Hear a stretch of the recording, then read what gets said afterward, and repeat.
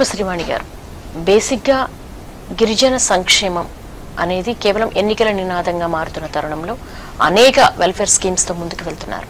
కానీ ఇప్పటికీ కూడా ఏజెన్సీ ప్రాంతాల్లో చాలా మీరు న్యూస్ పేపర్స్లో చూస్తారు, ఎలక్ట్రానిక్ మీడియాలో చూస్తారు, ఏజెన్సీకి జ్వరం వచ్చింది, ఏదైనా ఒక జ్వరం వస్తే వాళ్ళకి కావాల్సినటువంటి వైద్య సదుపాయం ఉండదు, అలాగే సరైన స్కూల్ సదుపాయం ఉండదు. అంతేకాకుండా ముఖ్యంగా ఆడపిల్లలను అమ్మేయడం మీ ముందున్న మెయిన్ టాస్క్లు. సో ఎటువంటి స్టెప్స్ తీసుకోబోతున్నారు ఫర్దర్గా? ఈరోజు గిరిజన ప్రాంతానికి జ్వరం వచ్చింది, అదేవిధంగా ఇంకా చాలా పరిస్థితులు మీరు చెప్పడం విన్నాను. నిజంగానే గిరిజన ప్రాంతాల్లోని ఈ వైద్యానికి సంబంధించినటువంటి సౌకర్యాలు సరిగ్గా లేకపోవడం అన్నది చాలా చోట్ల వాస్తవమే.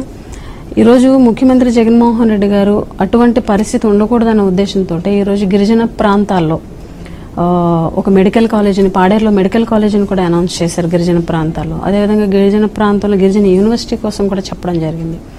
ఈ ఎడ్యుకేషన్ విషయానికి వస్తే ఈ నాడు నేడు అనే కార్యక్రమం ద్వారాగా ప్రతి స్కూలు కూడాను ఇన్ఫ్రాస్ట్రక్చర్ పూర్తిగా పిల్లలకి సంబంధించినటువంటి అన్ని మౌలిక వసతుల్ని సమకూర్చి 2-3 ఏళ్లలోనే వాటి యొక్క స్థితిని, అంటే ఉన్న స్థితి నుంచి ఉన్నత స్థితికి మార్చే విధంగా నాడు నేడు అనేటువంటి కార్యక్రమం ద్వారాగా స్కూల్స్ అన్నిటిని కూడా మార్చి ఆ ఎడ్యుకేషన్ సిస్టాన్ని మార్చి ఈ రకంగా ట్రైబల్ వెల్ఫేర్ డిపార్ట్మెంట్ అన్నది పూర్తి స్థాయిలో గిరిజనులకు న్యాయం చేసే విధంగానే మన నిర్ణయాలు ఉంటాయి.